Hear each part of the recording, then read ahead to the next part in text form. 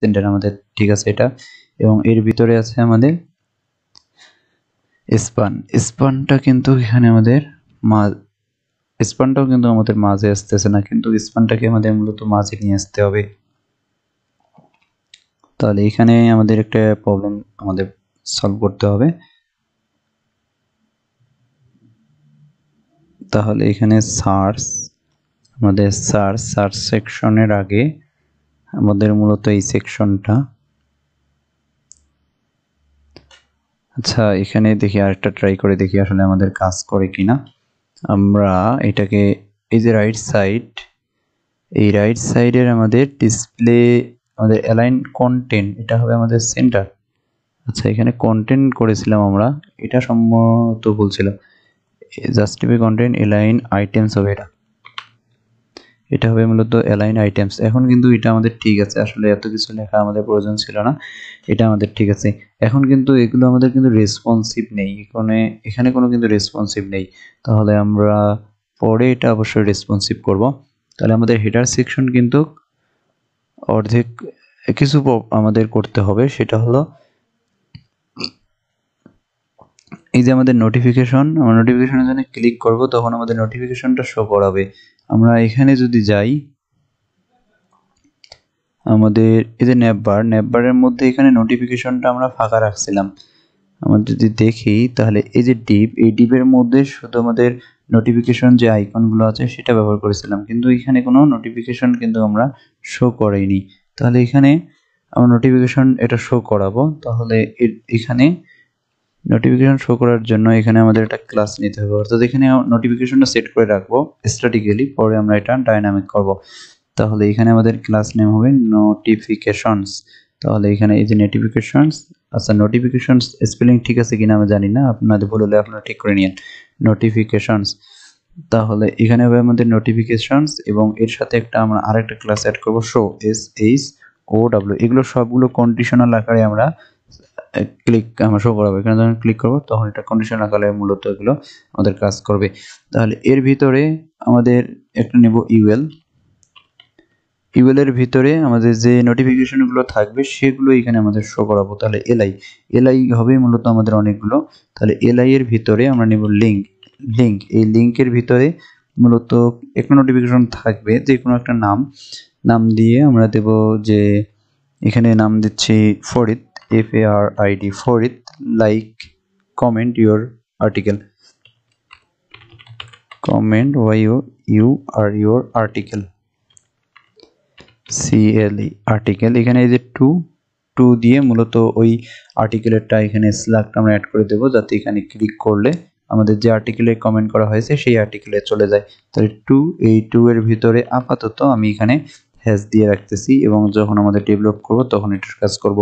তাহলে এরপরে আমাদের একটা ডিলিট অপশন থাকবে। আমাদের এই যে নোটিফিকেশনটা আছে, এই নোটিফিকেশনটা যাতে আমরা ডিলিট করতে পারি, এর জন্য এখানে আমাদের .n delete অর্থাৎ নোটিফিকেশন ডিলিট নামে একটা ক্লাস সেট করব, এবং এই ক্লাসের ভিতরে আমরা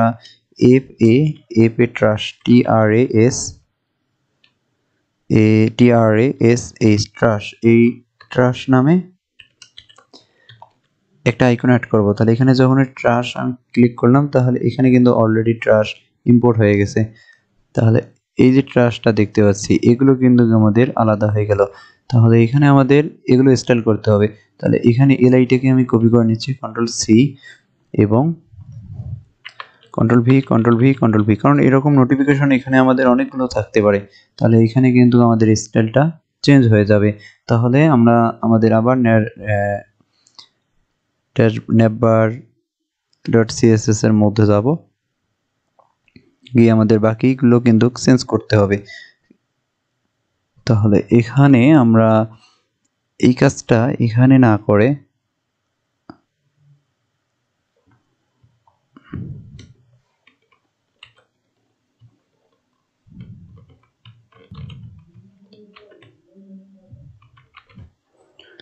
তাহলে এখান থেকে আমাদের এই যে নেটবারের মধ্যে যাব।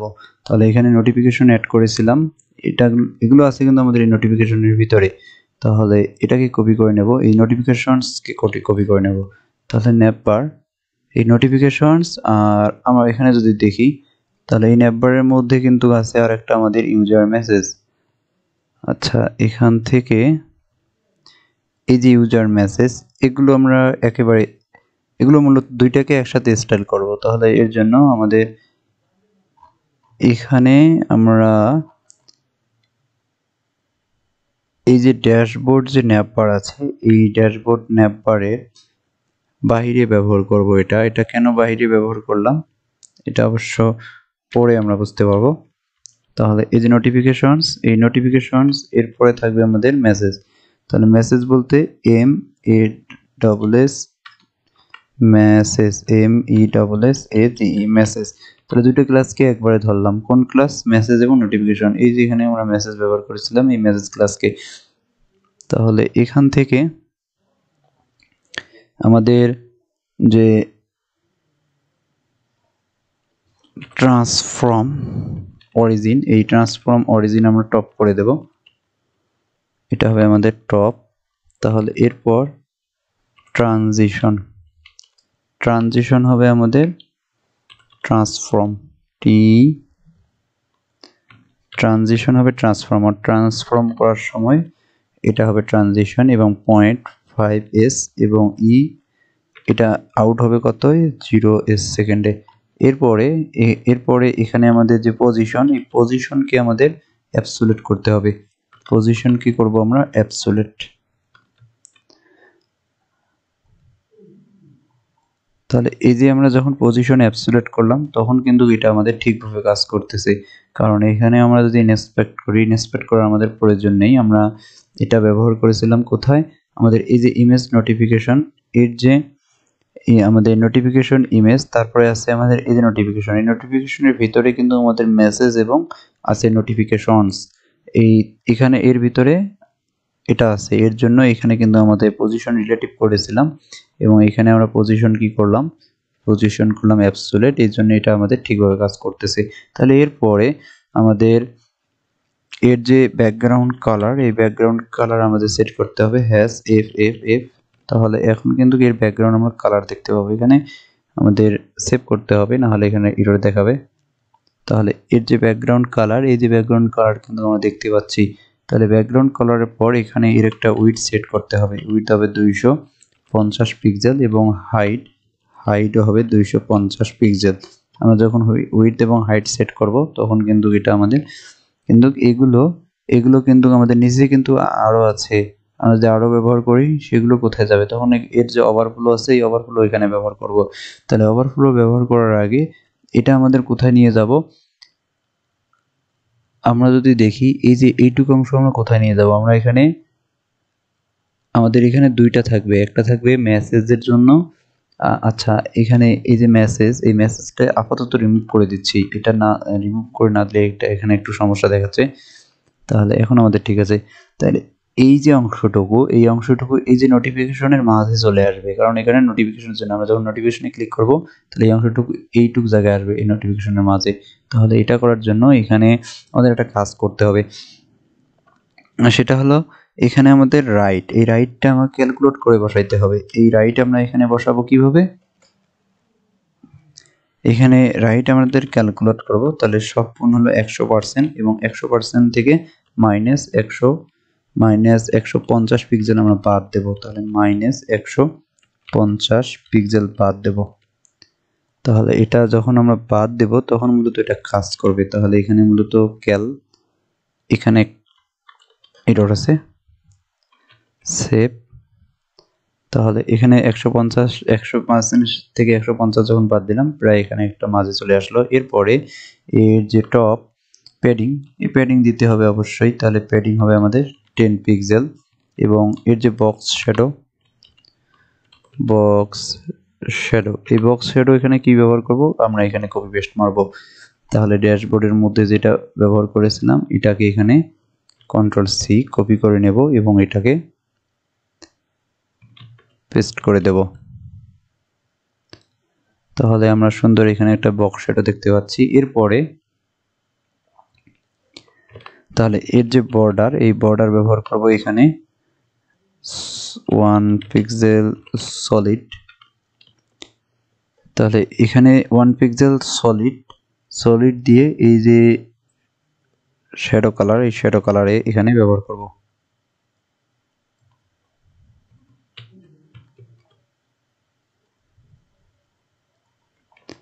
তো এটাকে ইন্সপেক্ট করে দেখতেছি আসলে বর্ডারটা পাচ্ছে কিনা।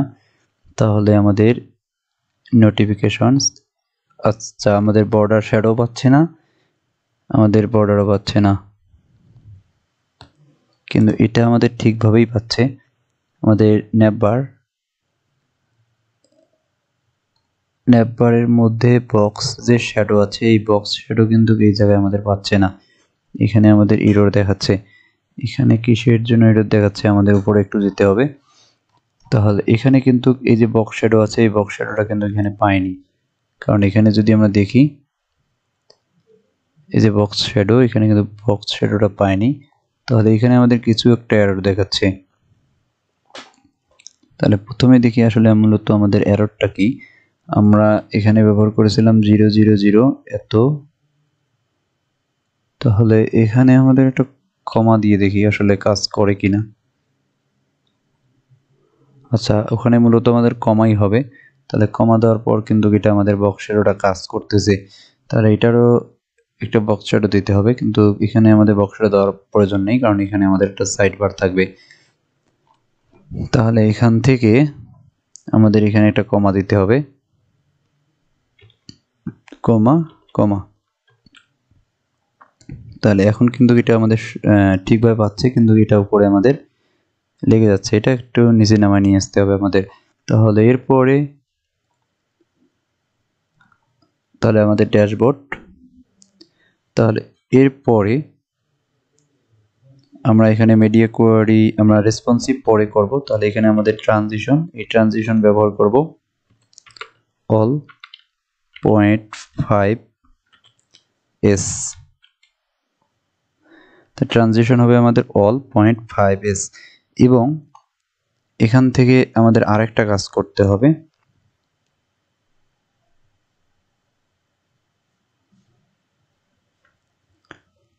আমরা এখানে যদি যাই, এখানের মধ্যে আমাদের নোটিফিকেশনস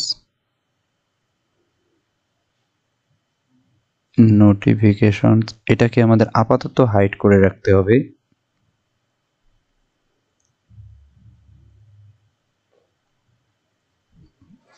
বর্ডার রেডিয়াস আমরা ব্যবহার করব। এটা আমাদের ট্রানজিশন এখানে ব্যবহার না করে এখানে আমাদের ব্যবহার করব বর্ডার রেডিয়াস। এই বর্ডার রেডিয়াস যে আছে এটা আমাদের হবে 0 পিক্সেল। তাহলে একটু হলেও বাঁকা হয়ে গেল। তাহলে এরপরে বর্ডার রেডিয়াসের পরে এখানে ট্রান্সফর্ম স্কেল, এই স্কেল করে দেব 0, যাতে এটা হাইড হয়ে যায়। তাহলে এই যে হাইড হয়ে গেল, আমরা যখন এখানে ক্লিক করব এটা শো হবে। এটা শো করার জন্য এখানে আমরা এই যে notifications dot show show class ব্যবহার করেছিলাম। এখানে আমরা ব্যবহার করব ট্রান্সফর্ম স্কেল কি করে দেব 1। আমরা এখানে কন্ডিশন আকারে এগুলো সবগুলো শো করাবো। তাহলে এখানে যখন আমরা ক্লিক করব তখন এই মূলত এই যে শো ক্লাসটা আছে, ওই শো ক্লাসটা অ্যাড করে দেব। তাহলে শো ক্লাসটা যখনই অ্যাড করব তখন এটা শো হবে, এবং যখন এটা ক্লিক করব শো ক্লাসটা রিমুভ হয়ে যাবে, এটা রিমুভ হয়ে যাবে। এটা মূলত টগল করে দেব। তাহলে এরপরে আমরা এই যে টপের মধ্যে আমাদের এখানে যদি দেখি, তাহলে এখানে যদি দেখি আমরা, তাহলে কিন্তু এই যে আমাদের উপরে উঠে যাচ্ছে, এই জন্য এখানে টপ আমাদের হবে 58 পিক্সেল।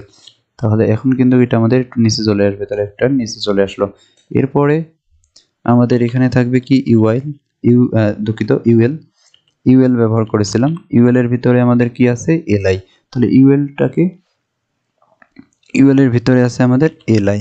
তাহলে এলআই এর মধ্যে আমরা আরো কন্ডিশনে আকারে ক্লাস অ্যাড করব, কিন্তু তার আগে আমাদের এলআই যেটা আছে এলআই থাক। তাহলে এর মার্জিন যে বটম, এই মার্জিন বটমও দিতে পারি অথবা পেডিংও দিতে পারি। এগুলো দিলেও হবে, না দিলেও হবে। অথবা এখানে আমরা আরেকটা কাজ করতে পারি, এখানে এই যে ইউএল এর ডিসপ্লে আমরা ফ্লাক্স করে দিতে পারি, এবং ফ্লাক্স যে ডেকোরেশন আছে এটা আমাদের কলাম হবে, এবং গ্রিড গ্যাপ হবে এখানে 10 পিক্সেল। তাহলে আমাদের নোটিফিকেশনগুলোর মাঝে গ্যাপ দেখতে পারবো 10 পিক্সেল, একটা আর একটার গ্যাপ হলো 10 পিক্সেল। তাহলে এরপরে এখানে আমরা ধরবো এলআই ট্যাগকে। এলআই ট্যাগের মধ্যে আমাদের যে পজিশন আছে, তা এর পজিশন আমাদের রিলেটিভ করব। এই পজিশন কিসের জন্য রিলেটিভ করব? আমাদের এই যে আইকনটা আছে এই আইকনটা উপরে নিয়ে যাব। তাহলে এর পজিশন হবে আমাদের রিলেটিভ এবং এর যে প্যাডিং হবে 3 পিক্সেল। তাহলে চতুর্পাশে হবে 3 পিক্সেল এবং 3 পিক্সেল, এটা ঠিক আছে। তাহলে এরপরে এলআই এর ভিতরে আছে আমাদের এন ডিলেট অর্থাৎ আইকনটা আছে। আমরা যদি এখানে দেখি তাহলে কিন্তু দেখতে পারবো এলআই এর ভিতরে আছে আমাদের এন ডিলেট। তাহলে এন ডিলেটের মধ্যে তাহলে এটার আমাদের যে পজিশন আছে এই পজিশন কি করে দেবো আমরা অ্যাবসোলিউট, অর্থাৎ ডিলেটের যে আইকনটা আছে এই আইকন, এবং ডিসপ্লে হবে আমাদের ফ্লাক্স, এবং এর যে উইথ আছে এটা হবে আমাদের 22 পিক্সেল, এবং এর যে হাইট আছে এর হাইট হবে 22 পিক্সেল, এবং এর যে ব্যাকগ্রাউন্ড কালার এই ব্যাকগ্রাউন্ড কালার হবে আমাদের রেড, অর্থাৎ আমাদের রেড হয়ে যাবে এটা, এবং বর্ডার রেডিয়াস হবে 50%, এবং রাইট হবে 0 RIGST রাইট, এই রাইট হবে 0, এবং আমাদের টপ হবে এখানে 0, এবং এর মধ্যে যদি আমরা কোনো কার্সর রাখি সেটা হয়ে যাবে পয়েন্টার। তাহলে এই যে এটা গেল এখানে। এরপরে আমাদের একটা কাজ করতে হবে, সেটা হলো এই জাস্টিফাই কন্টেন্ট হবে সেন্টার, কারণ ডিসপ্লে এখানে ফ্লাক্স ব্যবহার করেছিলাম, এবং অ্যালাইন আইটেমসকে করে দেবো আমাদের সেন্টার, এবং এর যে ফন্ট আছে এই কলার অর্থাৎ টেক্সট আছে টেক্সটের কালার হবে এফ, এবং অর্থাৎ আমাদের ডিলেটেড আইকনের কালার হবে এত, এবং এর যে ফন্ট সাইজ এই ফন্ট সাইজ হবে 11 পিক্সেল, অর্থাৎ একেবারেই ছোট হয়ে যাবে। তাহলে এখন এটা আমাদের ঠিক আছে। তাহলে এরপরে আমরা এখানে ট্রানজিশন ব্যবহার করব, ট্রানজিশন অল 0.5s। তাহলে এটা কিন্তু আমাদের এখানে এখানে কিন্তু এটা আমাদের শো করতেছে, কিন্তু এখানে আমাদের একটা কাজ করব, এটা হাইড করে রাখবো। তাহলে এখানে হাইড করে রাখার জন্য এখানে ট্রান্সফর্ম ব্যবহার করব, ট্রান্সফর্ম আর স্কেল ব্যবহার করব। স্কেল হবে আমাদের 0। তাহলে আমাদের যখনই 0 হয়ে যাচ্ছে তখনই কিন্তু ওটা আমাদের হাইড হয়ে যাবে। সেভ করতেছি। তাহলে এটা কিন্তু হাইড হয়ে যাচ্ছে। এটা শো করব কিভাবে? যখন এখানে আমরা হোভার করব। তাহলে এখানে একটা কাজ করতে হবে যে এলআই কে যখন আমরা হোভার করব, তাহলে হোভার করার জন্য এখানে ব্যবহার করতে হবে এন্ড এবং হোভার যখন এলআই কে হোভার করব, এবং হোভার করার ফলে এলআই এর ভিতরে যদি কোনো এন্ড ডিলেট নামে কোনো ক্লাস থাকে, এই ক্লাসের এই ট্রান্সফর্মের স্কেল হবে 1, এবং এটা হবে ইম্পর্টেন্ট যাতে এটা কাজ করে।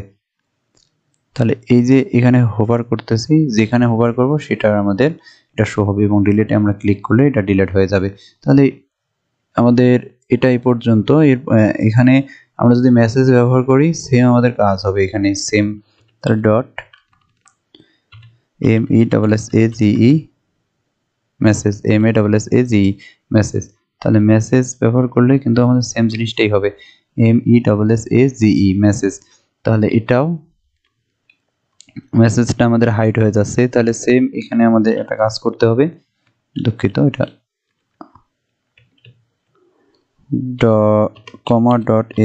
MESSAGE মেসেজ, অর্থাৎ এখানে আন্ডু হয়ে গেছে। এটাকে কন্ট্রোল সি করে নিচ্ছি এবং কন্ট্রোল ভি। তাহলে এখানে আমাদের কি করতে হবে? শো কিসের শো? এই মেসেজ শো করতে হবে। তাহলে মেসেজ শো এবং স্কেল 1, তাহলে কিন্তু এটাও দেখতে পারবো আমরা। তাহলে এখানে একটা ইম্পর্টেন্ট মেসেজ শো, তাহলে মেসেজ শো ক্লাস আমাদের এই যে ইউজার মেসেজ, এখানে একটা শো ক্লাস সেট করতে হবে, SHOW। এগুলো আমরা কন্ডিশনের মধ্যে সেট করব। তাহলে এটা কিন্তু এরকম হবে, এটা কারণ আছে, এরকম হবেই, স্টাইলটা তো এরকম হবেই। তাহলে একটা আমাদের হাইড করে রাখতে হবে, একটা শো করতে হবে আর একটা হাইড করে রাখতে হবে। তাহলে আপাতত এটা আমাদের কেটে দিচ্ছি।